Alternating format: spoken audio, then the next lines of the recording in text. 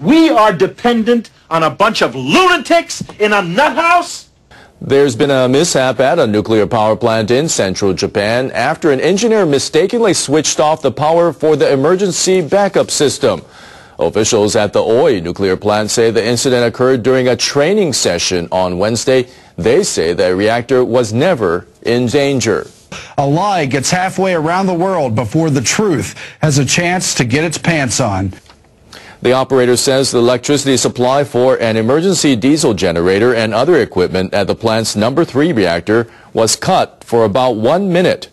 The water levels in the pressurizer increased after the incident, but the officials say the trouble never posed a threat to the reactor. The reactor and another one at Oi are the only 2 still online in Japan. Getting very impatient with you and your ridiculous snake claims. Look at my eyebrows. Can't you tell I'm ready to kill you? Vice President Biden's Committee on Gun Violence has recommended to Congress that they ban the sale of guns to anyone currently on a shooting spree. Well, executives at Tokyo Electric Power Company say they plan to buy shell gas from the United States to help cut down on fuel costs. Officials at the utility say they have reached a broad agreement with 2 major Japanese trading houses. They'll be buying up 800,000 tons of shell gas every year.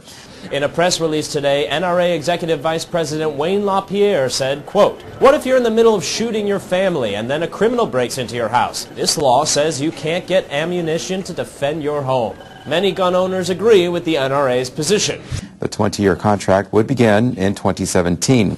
TEPCO executives also say they're in the final stages of negotiations with other businesses, and that's to buy 1.2 million tons of shell gas per year. What do they mean by spree exactly? If I kill 1 person a year for 20 years, for example, are they saying I can't buy a gun that whole time? The utility says using shell gas instead of conventional natural gas helps to cut overall fuel costs by around $530 million a year. Look, I'm a sportsman. Let's say I'm shooting up a mall or a movie theater and I want to take a moment to shoot some deer. That's my right.